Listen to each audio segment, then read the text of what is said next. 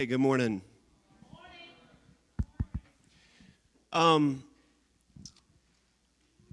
This was not a planned thing, but I'm a little shaky. I feel like I've been sort of fighting this since service started. With everything going on with Levi, he's just one of many children in this church. Yes. And I wanted to just come up here. You know, we were watching from upstairs. We were sitting there, and Joaquin was up there, and his little boys were looking up at him, watching him, and he was encouraging them to worship. And I want to pray for the kids, but I also want to encourage each one of us to find somebody to watch, okay? We need to be watching our Heavenly Father.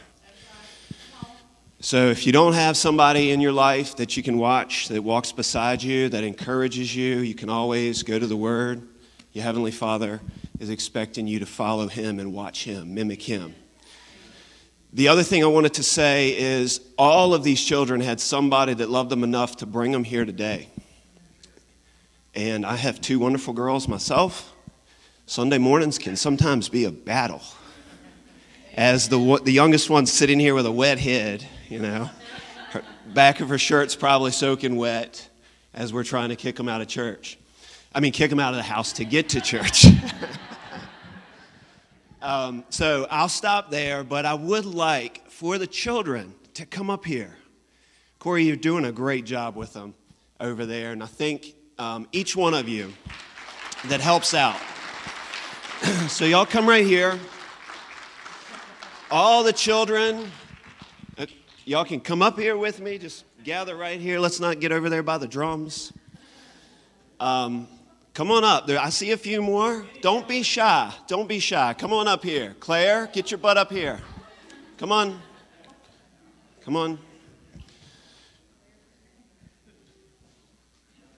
So seriously, if this is one of your children, you know, or it's a grandchild or a neighbor. I've heard so many testimonies since I've been a Christian, so many testimonies of individuals that had somebody, it may not have been a family member, that brought them to church and how important that was to their life. So I just want to pray for them and just encourage each one of you that brought them here. So let's pray. Heavenly Father, we're so grateful for the children that are here represented and a part of our church. Lord, we also lift up those children that are part of this church that are not here today. Lord, we thank you, and we just ask blessings over them. Lord, every day when they step out of our homes, Lord, there's just so many things that they can encounter. And Father, I pray that the innocence that they have as a child, that they will carry for many, many days, well into their teens and into their young adult lives. Lord, help them to know that you are the truth maker, you're the way maker, and each one of them have a calling on their lives. Lord, I pray right now for their spouses, wherever they are. I know it's some of these children are really young, and it's hard to think about that, but Father, you have a plan for them. I pray that that spouse will love them the way they deserve to be loved. I pray that you're preparing that person right now, and you're preparing each one of them to be bold for your kingdom. In the name of Jesus, amen. Amen.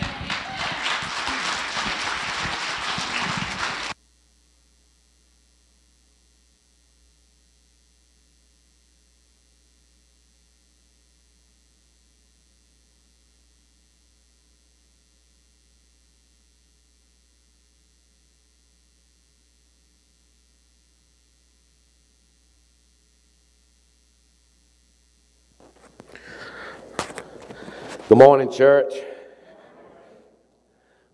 Thank you for that trip. Our kids are really important to us, and I know they are to each and every one of you guys, and especially the parents. And that's our future there, and that is important for us to be the light to shine, an example for these kids. So, thank you for that trip.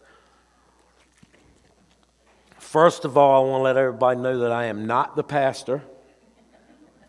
for anybody that's new, and I'd like to welcome anybody that is new, and glad to see you here. And please, please come back when our pastor, Dusty, will be up here delivering a message. I'm a little nervous this morning because I try to allow the Lord, to lead me on the message that I deliver, and it really wasn't something that's going to be easy for somebody like me because I'm not a seasoned pastor. So I'm just going to give you a little outline here, and then we're going to pray, and I'm going to try to give a message that the Lord wants somebody to hear, or it was probably for me too.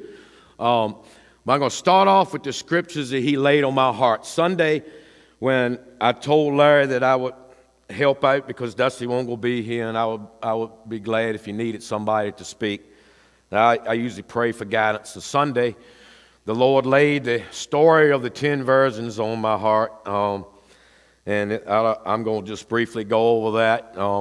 If you don't know it, there was 10 virgins. The 5 virgins did not have their oil filled in their lamp. So when it came time to go to the wedding, they knocked on the door, but the door wasn't to be opened because they weren't obedient. They didn't prepare. And let's put up Matthew 25, 12, 13. And this is after the story of the 10 virgins. He says, but he answered and said, surely I say unto you, I do not know you. Watch therefore, for you know neither the day nor the hour in which the Son of Man is coming. So he's telling us to be prepared because we don't know when Jesus is going to come back. And we need to be in the right place. And, we need to be obedient and we need to be prepared. The other verse that came the very next morning in my devotions, this said the Lord talks to me through his word, through his devotions. He put up Matthew 7, 13, 14. It says, enter the narrow gate, for wide is the gate and broad is the way that leads to destruction, and there are many who go in by it, because narrow is the gate and difficult is the way which leads to life, and there are few who find it.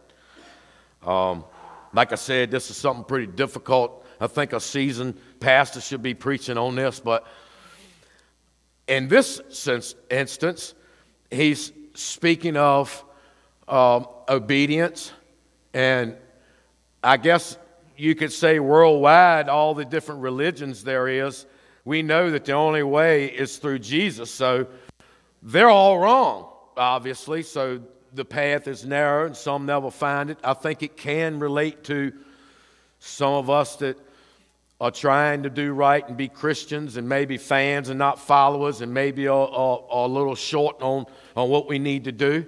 And the next one was, as I was flipping through the Bible on Tuesday before we came up to do the prayer for little Levi and the community and the healings for anybody that needed it, I was flipping through a scripture I knew in James about that and flipped back too far to Revelation, and there staring me in the face is Revelation 3, 15, 16. I know your works, that you are neither cold nor hot. I could wish you were cold or hot. So then, because you are lukewarm and neither cold nor hot, I will vomit you out of my mouth. So this is talking about works. And we don't get saved by works, but it also says that faith is dead without works. So if it's in your heart, you're going to naturally want to serve the Lord. So this is another example of how we may not be doing everything we need to do to get there, so to speak. So I look at all these scriptures and I see the things that are in common. They're all different examples of why we might fall short. And the more I thought about it, I thought, I know I've been in this position before, and probably most everybody in this room, at some point in your walk of faith, have you asked the question, am I doing enough? Am I doing what I need to do to get to heaven? So I think we can all relate to that because I know myself, I have asked that question before, am I doing what it takes? So a relationship. I'm not going to speak a lot about relationship, but I want to get that out because that's very important. So I'm going to get this over and done and out of the way. You need a relationship with God. That's what one of these verses say, I do not know you. It's because we need that relationship with God. How many times have you heard it's not religion, it's relationship? So I want to stress this. Please, please get a relationship with God. Pray. Talk to Him. Make Him a part of your daily life.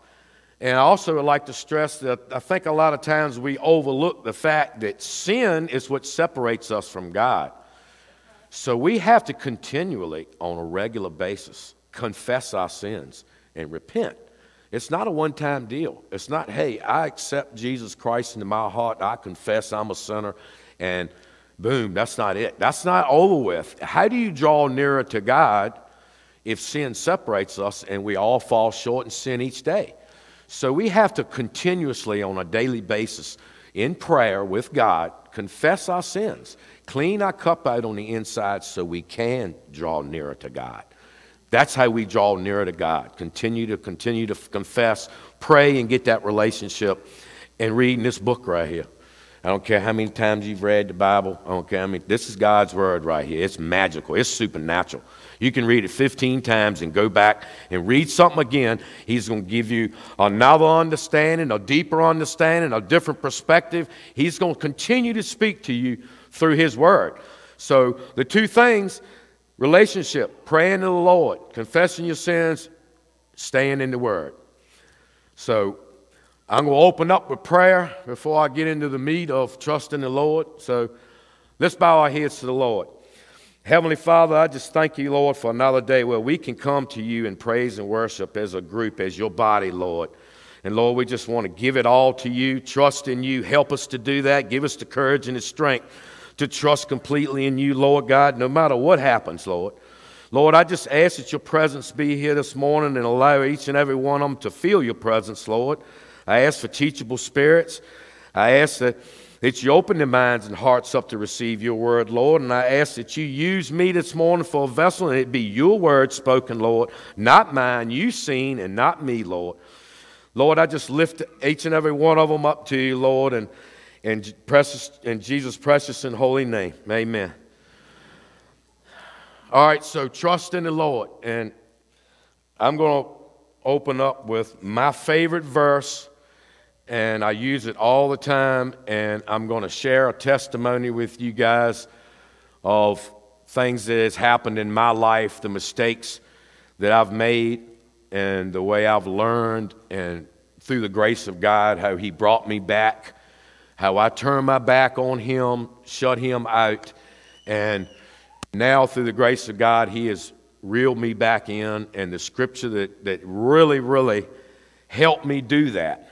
And it's Proverbs 3, 5, 6. And anybody that knows me, they hear me say this all the time. And I still believe you could read this over and over and study it out and never stop doing it. Trust in the Lord with all your heart and lean not on your own understanding. In all your ways acknowledge Him, and He shall direct your paths. Another version will say submit to Him in all your ways, which is a very important thing. So trust in the Lord with all your heart. Do we really do that? Do we trust God with everything, or do we just kind of like sometimes pick and choose what we're going to trust Him with? Do we trust Him with our finances, our kids, our job, anything we're going through, addictions, anxiety, all of it? We need to trust in God completely. And Allie, with her story on Meshach, Abednego, and that was trust.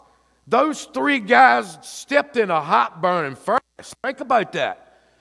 But they trusted the God. They trusted the Lord that no matter what, God was going to bring them through it some kind of way. And if not, hey, they're in a better place with Him anyway. So what kind of display of trust is that? That's what we need to do. We need to trust that no matter what happens, His plan is greater than ours, right? His timing is greater than our timing. And isn't that what we do when we ever question Him? Is we're not really trusting Him. We're not really trusting that His plan is greater and His timing is greater, and He's going to make it all work out one way or another. Do we really throw all our trust on Him? Like Pastor Jeff has spoken in the past, cast everything out on Him like a casting net. How are we going to enjoy, like Ali said, how are we going to experience the true peace that God wants us to experience if we don't lay it all at His feet? If we don't give it all to Him?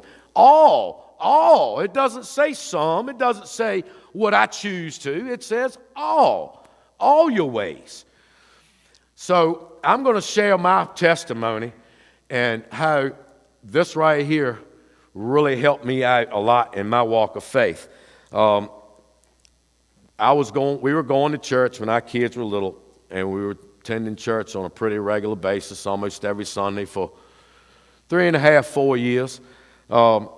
My sister was diagnosed with ALS, Lou Gehrig's disease. I don't know if any of y'all are familiar with that, but that is a horrible disease. And I prayed and prayed and prayed and prayed and prayed for healing, and it didn't come.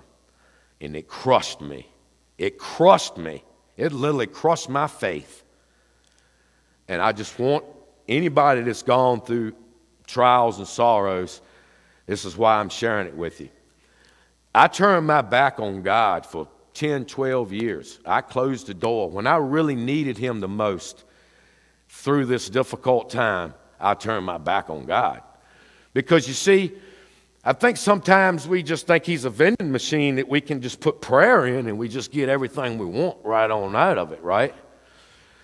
That's not how it works. Sometimes the Lord's will and His plan is greater than ours, and we just need to accept that. We have no choice but accept His will. Amen.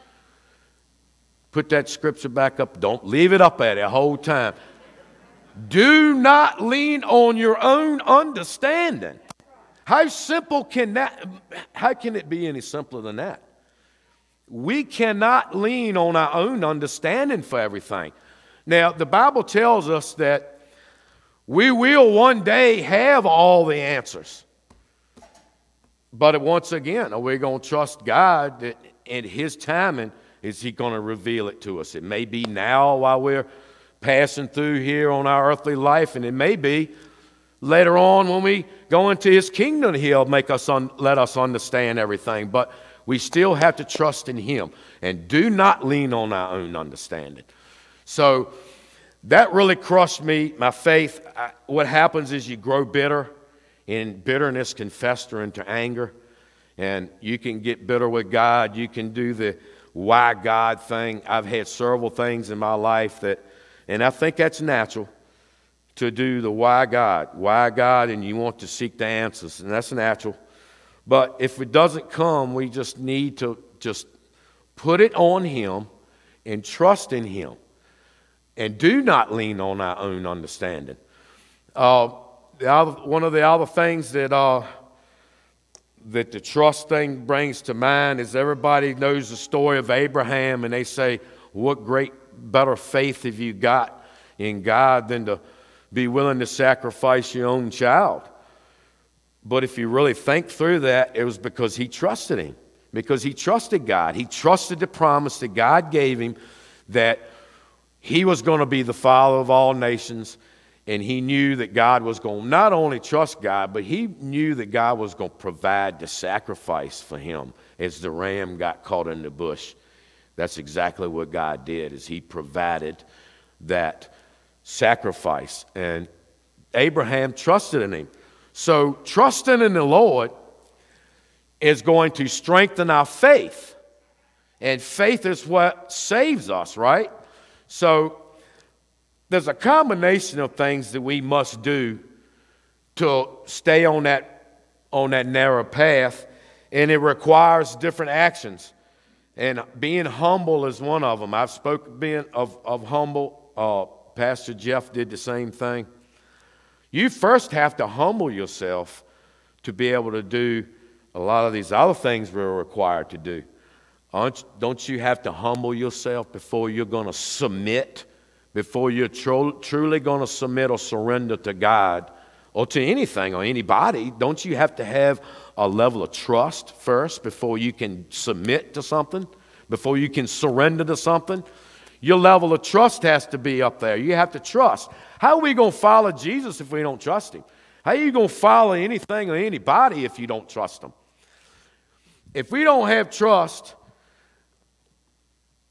how do we know this right here is God's word? Don't we have to trust that the Holy Spirit inspired people to write these words? Don't we have to trust God that this is his love letter and this guideline for us to live? We have to have trust, people, to be able to strengthen our faith. But we have to humble ourselves. We have to submit. We have to humble ourselves to forgive, right? When somebody does something wrong to you, you know, you hold these hard feelings in, the vengeance and all. Well, we have to humble ourselves to forgive somebody. We have to humble ourselves to love their neighbor, love their enemy. So we have to humble ourselves to get to the point of trusting in the Lord. And he shall direct your paths. And how did I start this off at? Is some of us have a question whether we're doing the right thing in the narrow path that we need to stay on. Well, I would think if God tells us to do this right here and he says he shall direct your path, that path is the path I want to be on. That path is that narrow path that we were speaking about in the beginning that some of us might fall short on being on. So trust in the Lord, acknowledge him or submit to him in all your ways, and he already promises that he's going to keep us on that straight path. So before the end of the message, I will give us an idea of the things that we might need to do to stay on that righteous path. I have gotten ahead of myself because I did want to speak about the HFA program and all, but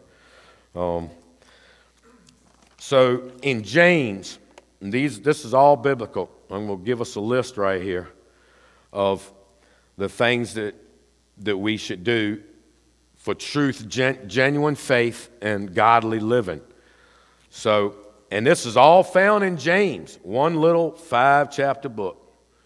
You know, a lot of people say, hey, you know, I'm past the Gospels, I'm past James, I'm looking to be fed a different way. But let's make sure we get it all first out of James, because James is a book that tells us how to live our life in all our little aspects, including your marriage and everything else.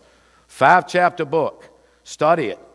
Because all of this whole list that I'm getting ready to go down, and if y'all taking notes, you might want to take notes on this, but these are the things that James, the Word of God, tells us to do to live a righteous life, to live a godly life, to live with genuine, true faith.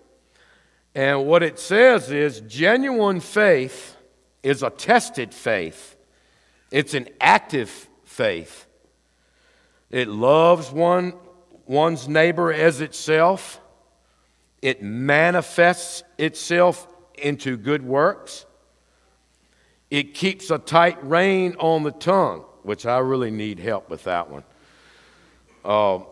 You know, we're all a work in progress.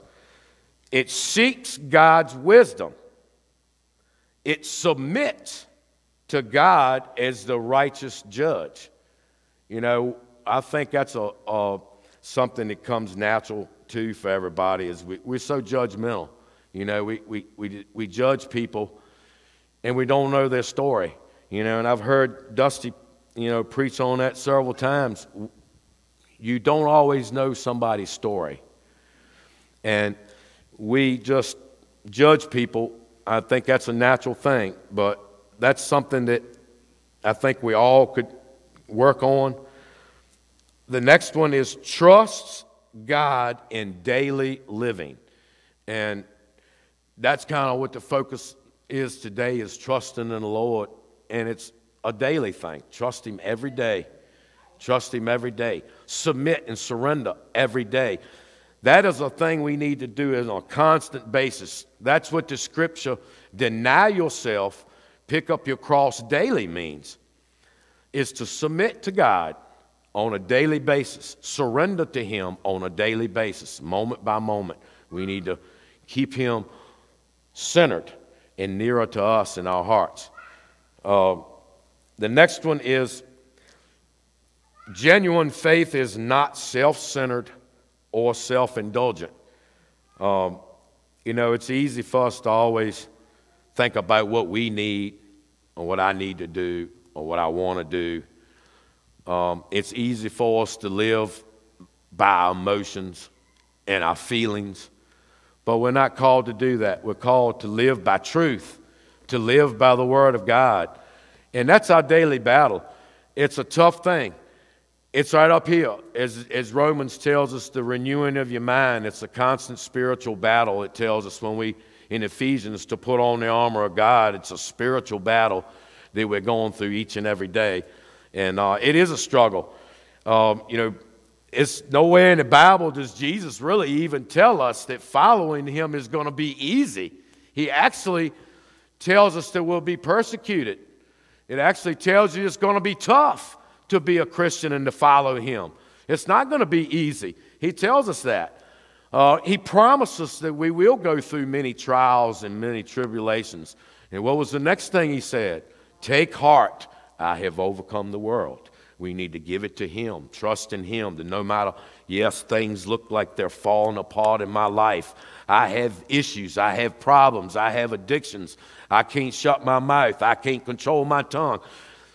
Jesus loves us just the way we are, people, but he cares enough about you to try to change you. And that comes from choices we need to make on following him, following these guidelines, following the Word of God, the things that he's told us to do. God's will. We don't always know God's will, but we get a pretty good idea within these pages what God's will is. The next is genuine faith is patient in suffering. That's a tough one too, because a lot of times it tells us to be thankful and blessed from our trials and tribulations that we go through. And it's tough to think that, but he's teaching us a lesson. He is strengthening us for something else. He's helping us with perseverance. He's preparing us for something else that he has in mind for us. Excuse me. So we ought to look, as his word says, as our trials and tribulations to be blessings. So we need to try to learn the lessons when he puts us through things, learn what he's trying to teach us so we can grow. The main thing is when we are in those situations, to trust in him, to give it to him. Just as Allie spoke, our poor pastor and his wife and their son, what they're going through right now, you have to have strength, and they know, praise God, and through the grace of God, they know where to turn for that strength. They know to trust in God and put their faith in them. That is awesome. And that's the place we all are struggling to be at. That when things happen, not to blame it on God, not to say why God, just trust in him, look to him for the strength to get through the storm, and just pray that he does know best and his timing is better than ours. And the last one that I have here for true faith and godly living is being diligent in prayer. And that kind of goes back to what I was saying in the beginning about your relationship with God and how important that really is. He knows what we're all going through. He knows what we need. He knows what we want. But he wants us to verbally ask him. The Bible even says to pray specifically. And you know why that is? It's so it can build your faith. You specifically ask God for something, and he gives it to you. What does that do? It makes you trust him more, right? Hey, I asked, he gave it to me. His promises he's keeping. Trust in God. We have so many promises in the Bible, and most of them require some kind of action on our part. Either love me with all your heart, or you'll get this. Delight in me, you'll get the desires of your heart. He promises and promises, but don't forget the if. He promises that he shall direct our paths. But don't forget what it takes to do that. Trusting in him, submitting to him in all our ways. So let's pay attention to what I call the ifs. The ifs. The ifs in the promises of God that he gives us. There's things that there are conditions or actions that's required to receive that. So, we are the only ones that are holding ourselves back from receiving the promises and the blessings that God wants us to have. He loves us, people. He loves us so much. And when things happen in our life, the enemy is just sitting there waiting to use that against you, as he did with me. I did not trust in the Lord. I believed in God, but I was too much leaning on my own understanding. And then the devil can creep in. Once you get a little slither of doubt, he is right up in there. He's right up in there making you think that you aren't worthy, that he didn't hear your prayers, that he doesn't care about you. That's what the enemy wants to do to you. He wants to cast that doubt. Don't allow him to do that, because your faith is strong. You trust in the Lord that no matter what happens, that he has got it, that he knows better than I do. His plan is greater than mine. So do not let something that happens to you in your life, unanswered prayer or something, don't let it crush your faith. Don't let the enemy come in and say that you are nothing, he doesn't love you, he doesn't care about you, because he does, and he always will. Whether you're saved or not, he loves you. He wants us all to receive the free gift that he's given us. Free to us, not free to Jesus. Look what Jesus went through. Jesus has already proven to us 2,000 years ago that he loves us. Look what he did for us on that cross. He not only died, he suffered greatly. And he suffered for us. He suffered for our sins. And all we have to do to receive that glorious eternal life is to follow Jesus, to trust in God, to stay on that narrow path. And give it to him. Give it to God. Trust in Jesus.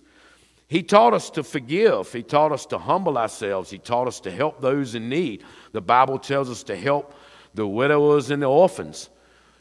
We have to try to do these things if we want to make it to his kingdom.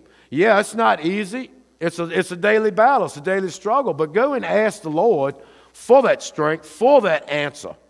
And I also encourage you that when you do, get into the book, get into the Bible.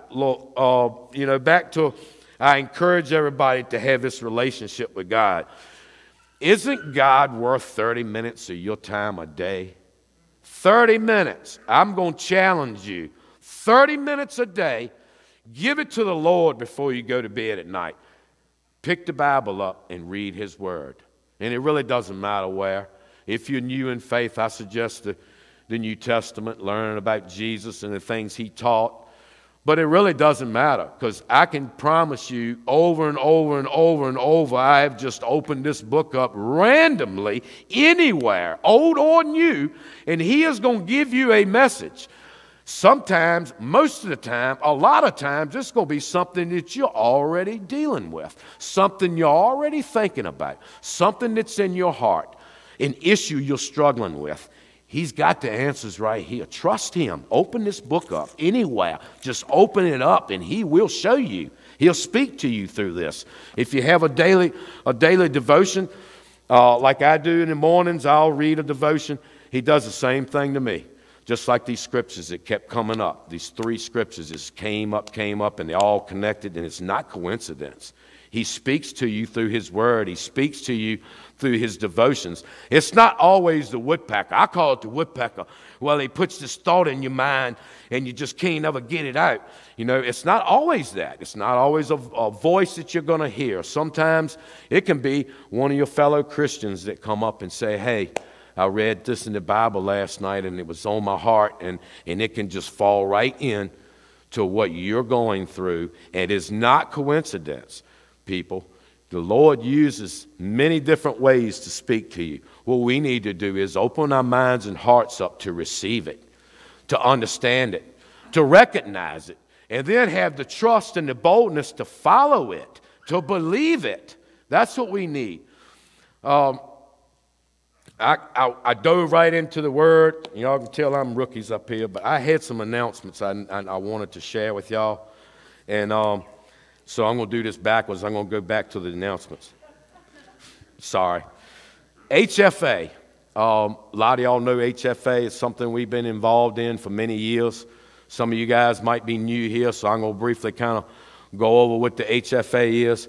HFA was put on my heart by the Lord. I was listening to the radio station. They were collecting prom dresses up for young teenagers down in Kentucky. And, impoverished counties that, when the coal mines shut down, people didn't have jobs. They self-medicated. They got drugs, addictions, alcohol, and of course the kids are the innocent victims. So the Lord has opened up the door for us to go into these schools, public school now, and talk about Jesus Christ. And we usually do it around Easter time. And we go in and we tell them what the true meaning of Easter is about Jesus on that cross and not the Easter bunny. So he's opened doors up to sow seeds, to go into the gym, interact with the kids, get them in small groups, tell them who Jesus is, the only way to heaven, and tell them the story of Easter. And it's a blessing for us to be able to do that. And we have opportunity to sow the seeds. We haven't been able to go in. This will be 4 years if we don't get to go in this year. It's coming up soon.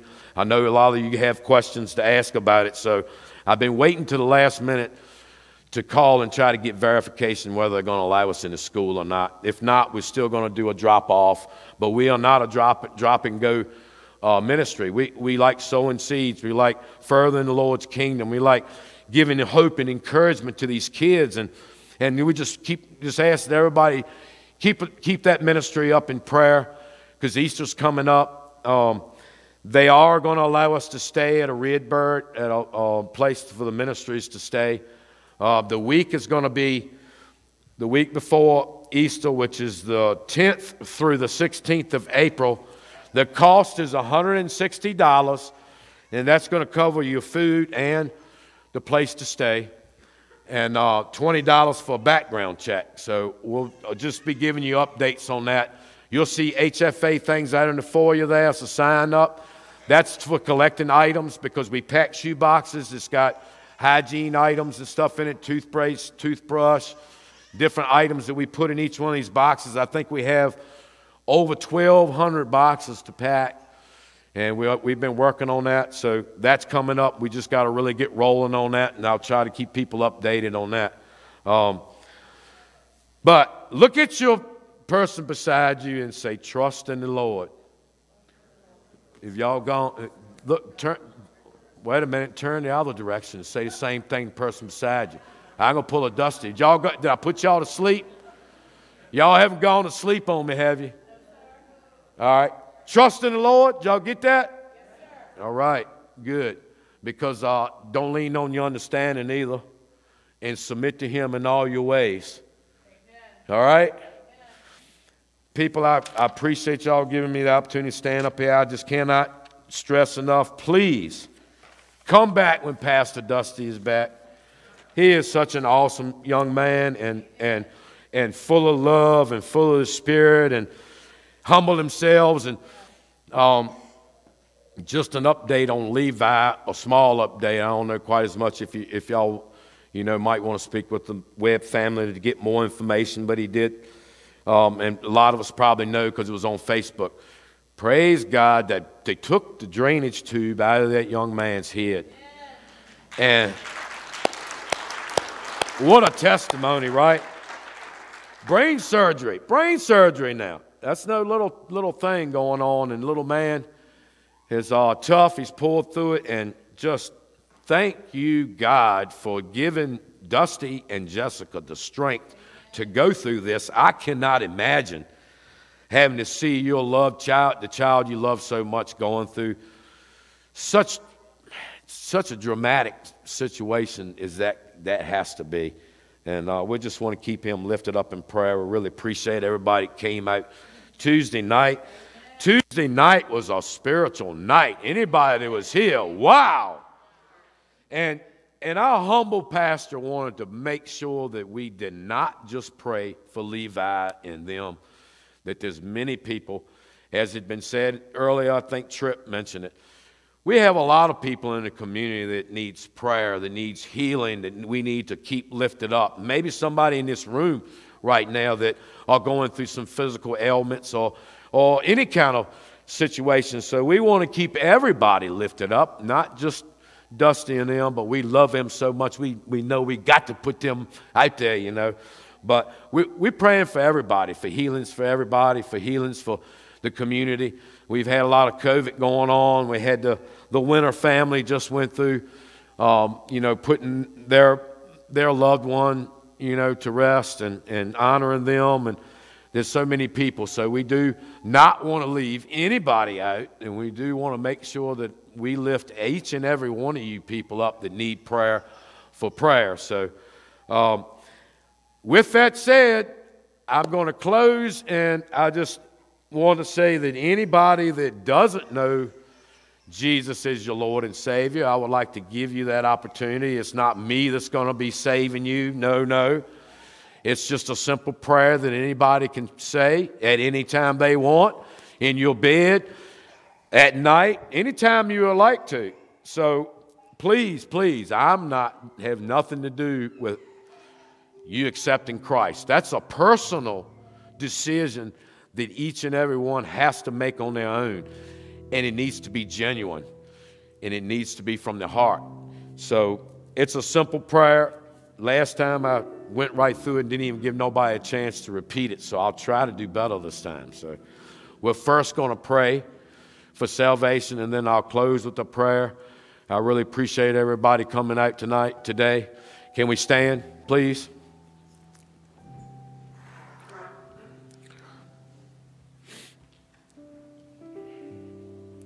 Heavenly Father, we just love you, Lord. We praise you, and we give you all the honor and glory, Lord God, here this morning. We just thank you for the hungry hearts that came here to praise and worship you this morning, Lord, and to hear your word. I hope that they will resonate in somebody here today, Lord, that it wasn't me, but your words being spoken, Lord. And Lord, if there's anybody here that doesn't know Jesus Christ as their Lord and Savior and would like to take that big step and accept him as their Lord and Savior, Lord, we just want to pray to you, Lord, right now. Heavenly Father, I just know I'm a sinner.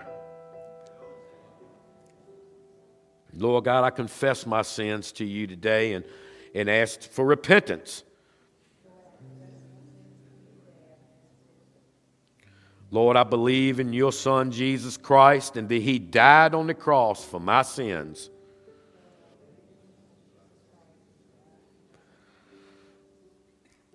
Lord, I believe that he conquered death and that he rose from the grave after 3 days, Lord.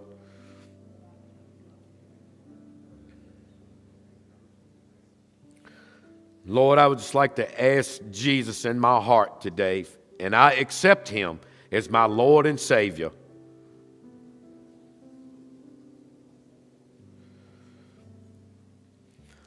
And we ask you these things in Jesus' precious and holy name. And if that is any of you, we'd just like for you to stay afterwards a little bit. We'd like to talk to you, tell you the next steps to take in your faith and the things to help you grow in your faith, Lord. And we just, if that's you, we'd just like for you to stay back and raise your hand, and we'll have somebody talk to you on that. So thank you, church. God bless you. Trust in the Lord with all your heart